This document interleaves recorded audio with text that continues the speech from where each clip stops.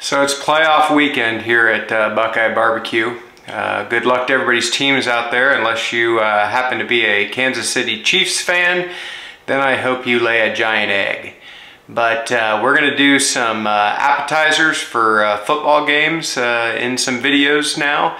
And today we're going to do a sausage fatty. It's going to be wrapped in a bacon weave with a cream cheese mixture in the center. So let's get started. Alright, so we're going to get our cream cheese filling mixture going here. I've got half a block of cream cheese, and while we're getting this spread out and mixed a little, first of all, this has been setting out, so it's come up to room temperature, so it's a lot more pliable. You can do this with double the ingredients to make a real big fatty. I'm going to do a smaller one just because we're not feeding a lot of people. So I've got half a block of cream cheese. I've got about a quarter cup of shredded cheddar cheese. I also have one diced up green onion, the green and the white part. I have a jalapeno pepper, all chopped up, diced up. It's a whole pepper. You could use pickled jalapenos here. I prefer the fresh for this because they'll soften nicely and meld with that cream cheese, and I like that. The other thing we're going to do is we're going to add just a little bit, no measurement, of a favorite barbecue sauce. I'm not even sure what this one is, but because it's in a squeeze bottle, I'm sure I like it. And we're also going to add just a little bit of Cajun seasoning. I'm a real big fan of this How to Barbecue Right Malcolm's King Craw. And we're just going to add a little bit. That was maybe a quarter teaspoon, something like that. And we're just going to mix this all around till everything's incorporated.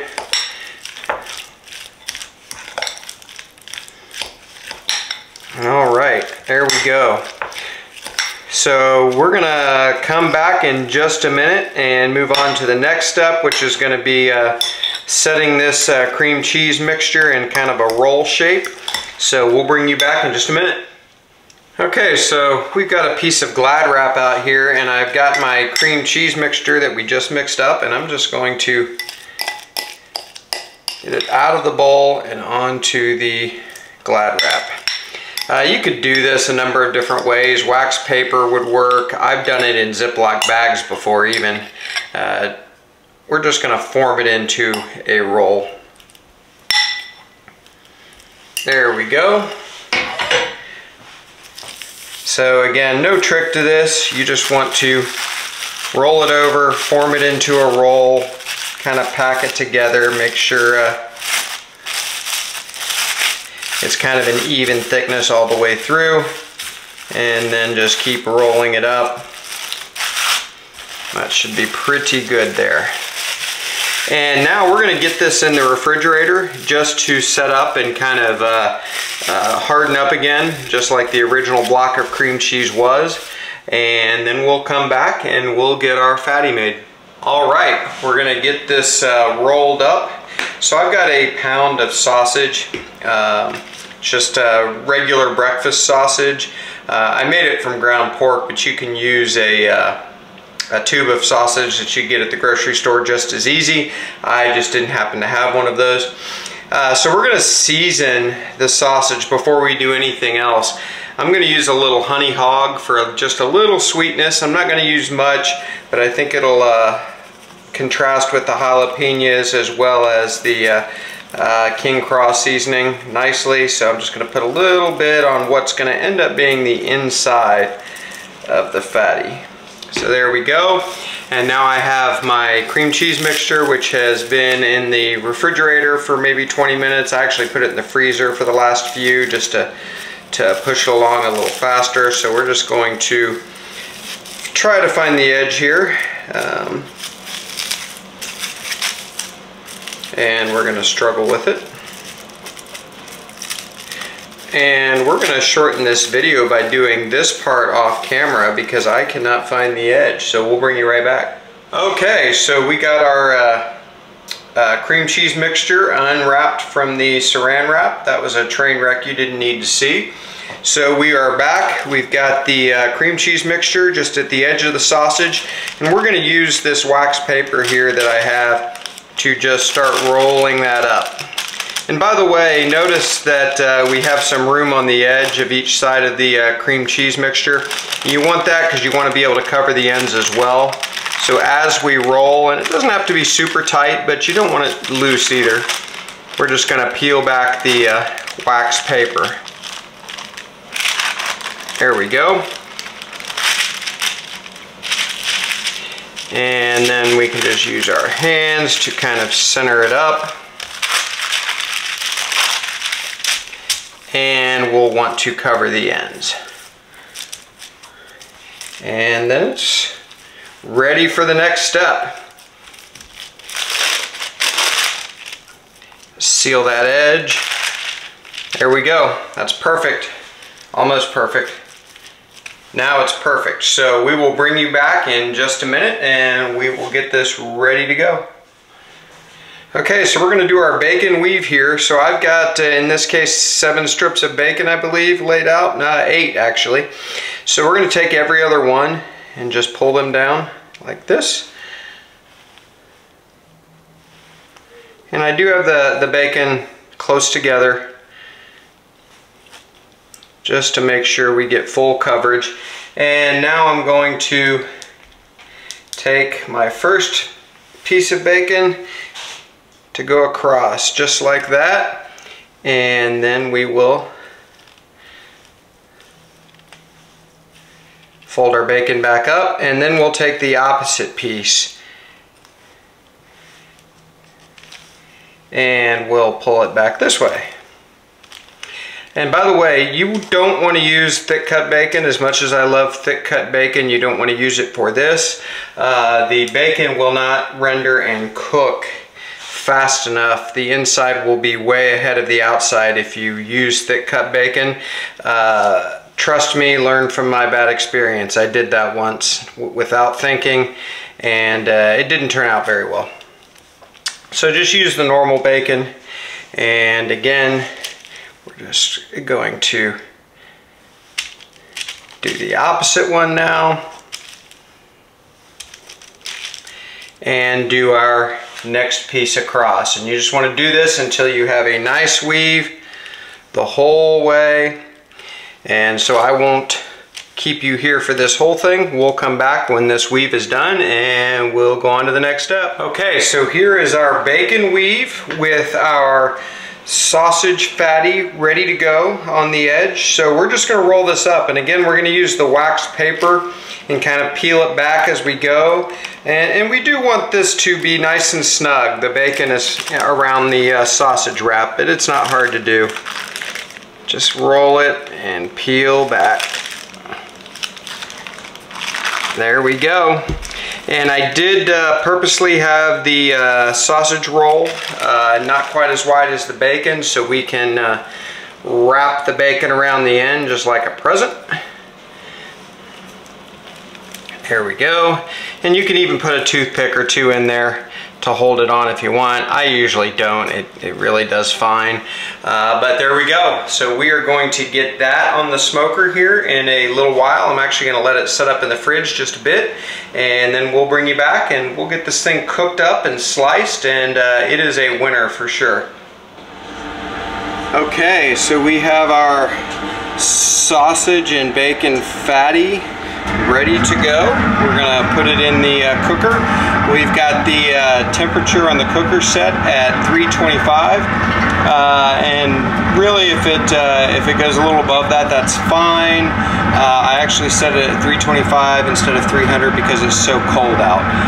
So I definitely want to get it up in the 300 range at least, and if it's above that, that's great too.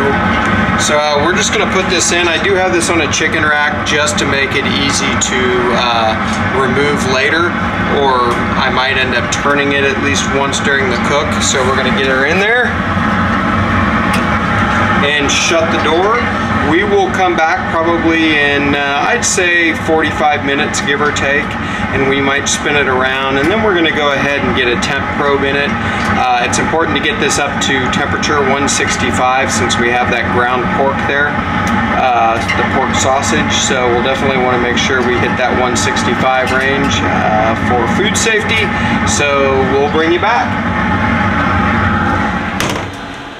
Okay, we've been 45 minutes, so we're going to take a look at our roll here. Okay, bacon rendering, crisping up, looking good. I'm going to go ahead and flip this 180 degrees there, get it back down on the grate, and I'm going to go ahead, I'm sure we're not close yet, but I'm going to go ahead and put the probe kind of in the center. Again, we're looking for about 165 internal because we do have that ground pork. Looks like we're about 113 right now. So we got a little ways to go for sure, and we'll monitor the temperature, come back at 165 and take this out. So we will see you in a bit.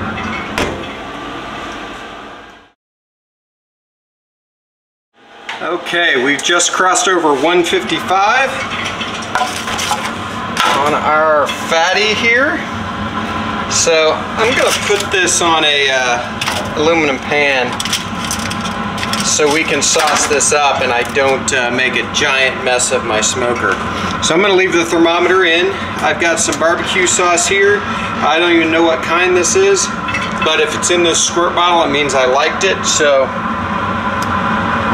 I'm just going to add a little bit to the top there and then use our basting brush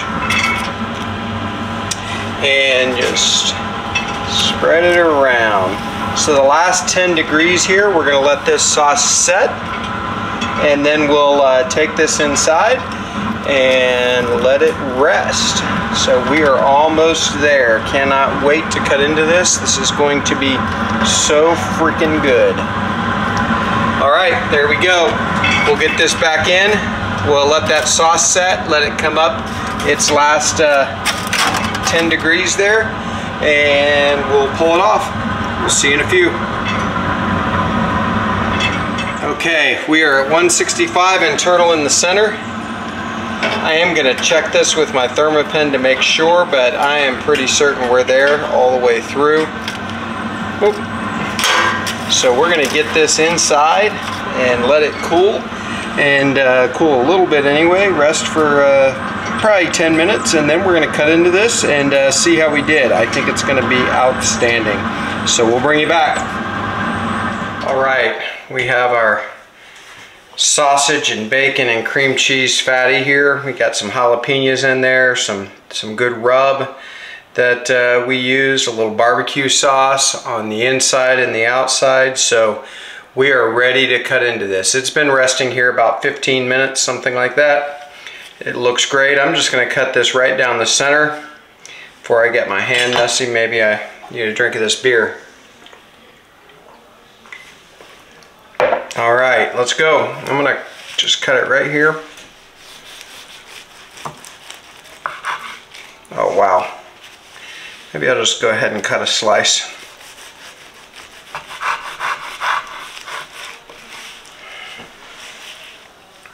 Oh man, that looks good. So you can see that cream cheese in there, that filling with the jalapenos, a little color from the barbecue sauce and the rub. I cannot wait to have a bite of this. So, oh wow, that one looks really good too.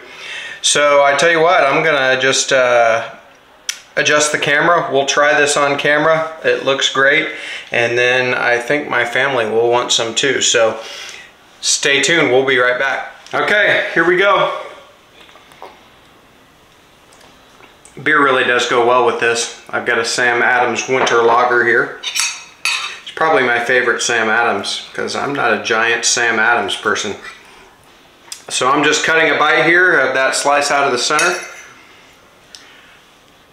Good amount of jalapenos.